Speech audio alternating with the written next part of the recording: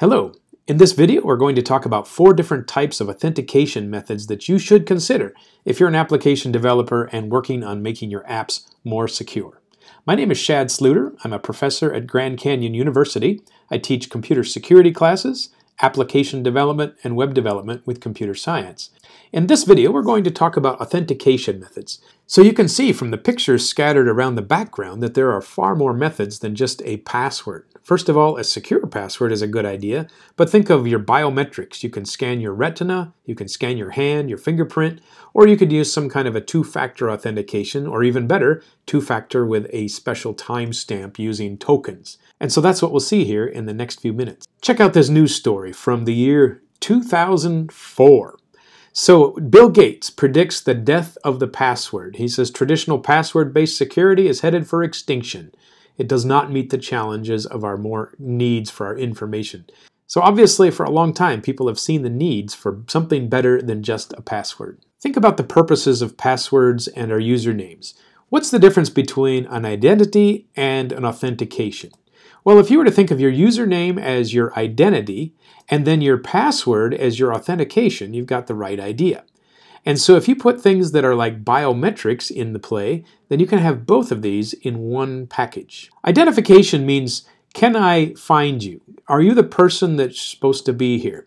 And authentication is asking the question, do I know you? So for instance, hi, we just met. Can you prove to me that you're the person you say you are? You say your name's John. How do I really know that? Can you show me your driver's license? Can you show me your identification? Can I get your mother's maiden name or some kind of a question like that? A password is how we authenticate people normally. To contrast the difference between authentication and identification, I'd like you to think about how we would use DNA in a criminal case. So DNA can be used as evidence in court.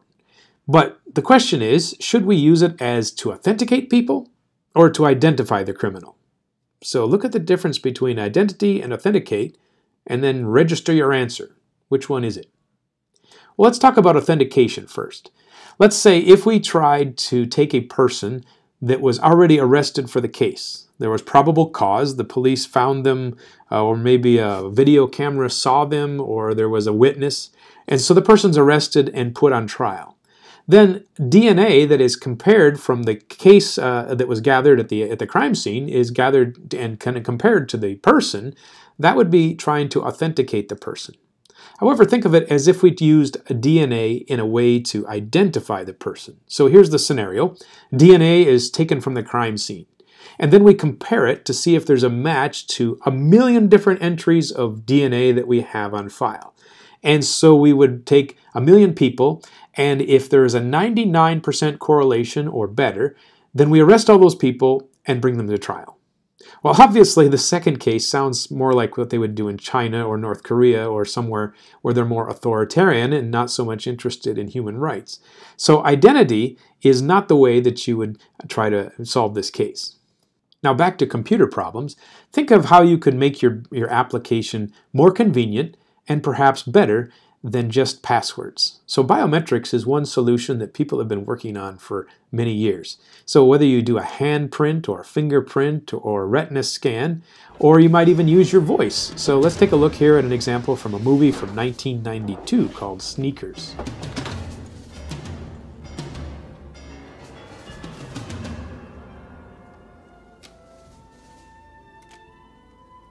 Hi, my name is Retina.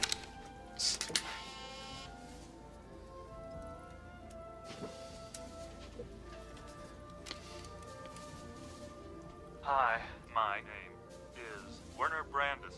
My voice is my passport. Verify me.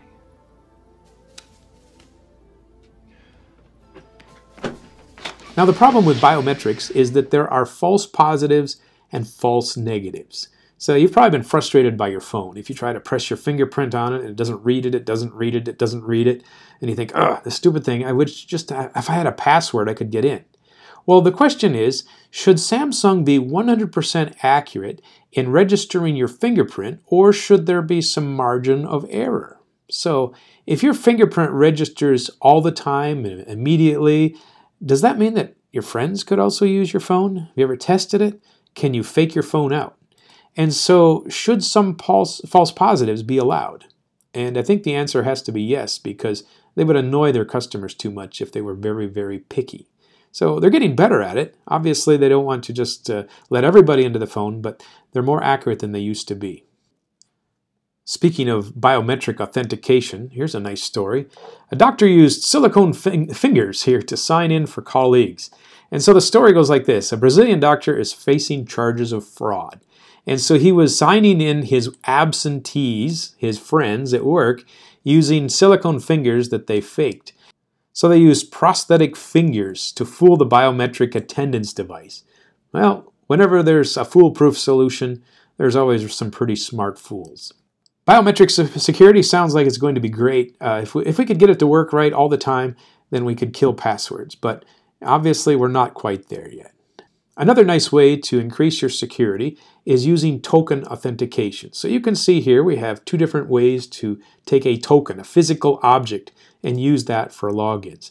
So a static token could be like your company ID card, or a dynamic token might be with this RSA secure ID tag that changes every 30 seconds, and that number that's on the tag is used as your password. And so both of these are physical devices that you'd have to either fake or steal if you wanted to break in. So two-factor authentication with a secure ID looks like this. You use your login name, and then your passcode has to be entered, plus a password, and then this little keychain that has a unique random number on it every 60 seconds also has to be used. So far more secure than just asking for a person's password. So probably more commonly, you would use two-factor identification with your cell phone. A lot of times when you sign into a bank or some financial institution, they will send you a 4-digit code, and it has to come to your phone before you can actually enter your password. So those are more secure. However, recently it has been brought to the attention that it's possible to fake a phone as well. You can get applications that will clone another phone, and then you can receive and send text on their device without ever actually stealing their device. And so two-factor authentication has got some improvements to go, and using applications rather than just SMS texting. It really works, even though it slows down our logins a little bit. Another great way for an application developer to increase security is to use a process called single sign-on. We've all seen websites that say you can create a user account, or you can just click here to sign in with Facebook or sign in with Google. And so this allows a third-party service to log in.